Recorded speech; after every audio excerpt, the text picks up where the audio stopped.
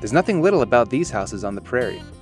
Fueled by a mix of business-friendly tax laws and rapid growth in the medical and financial fields, Sioux Falls is experiencing a boomlet in the luxury home market.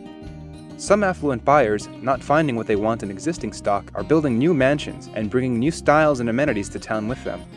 The change is evident downtown, where recent arrivals like a farm-to-table bistro and a French patisserie attract the cosmopolitan set.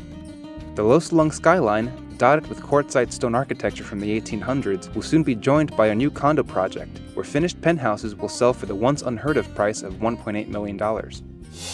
Troy Stallings and his wife and business partner, Jane Shorma, built a 6,600 square foot, old-world-inspired home with Peruvian limestone floors and a freestanding maple wood staircase in 2008.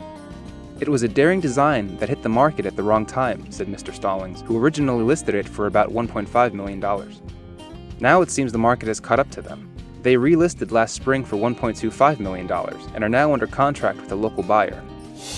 Kevin Tupi bought his 7,700 square foot, 6-bedroom home less than 2 years ago for $1.24 million. Now he and his wife Delina are preparing to list the home for $1.5 million to trade up to a larger home with more amenities like a wine cellar and a bigger yard. But this isn't a house flip, says Mr. Tupi, who notes that they put about $350,000 into renovations for their own enjoyment.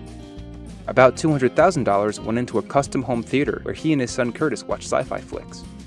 They're also building a new outdoor swimming pool in the hopes of broadening the home's appeal.